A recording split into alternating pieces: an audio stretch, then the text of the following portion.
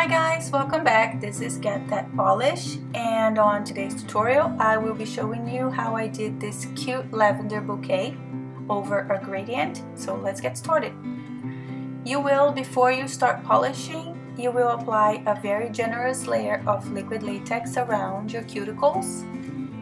And here I'm using Nicole's Diary liquid latex, and that is going to help with cleanup later when you are done with your sponging.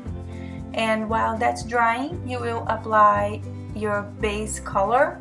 I'm using a light blue, and we'll be doing the gradient with hollow. So this is lighter, so I'm doing that one first, and I will do a second coat off camera, and you wait for it to dry a little bit, and with a makeup sponge you will put your colors for your gradient on it. I'm using the light blue and the hollow, and with gentle motion side to side and up and down you will tap that onto your nails and repeat the process until you get the desired effect. I did a couple times off camera as well.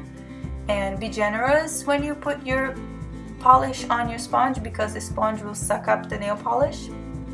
And after you are done with that, you remove your liquid latex, and see, that was easy, no cleanup.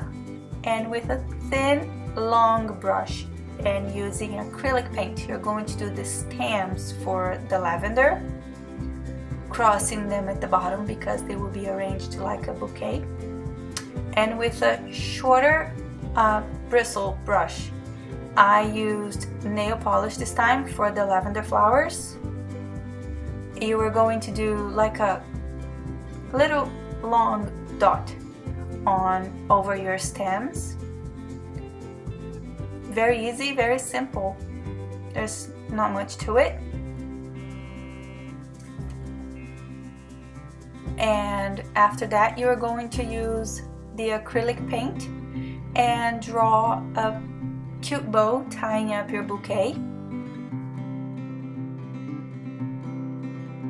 I used acrylic paint because that's easier to work with.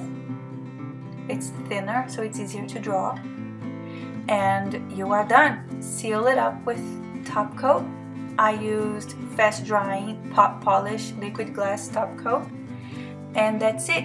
Very simple, very easy. I hope you guys liked it. Please let me know. Então é isso, meninas. Curtam, compartilhem, deixem os seus comentários. Se inscrevam no canal e cliquem no sininho para receber notificação do próximo tutorial. Até lá, tchau!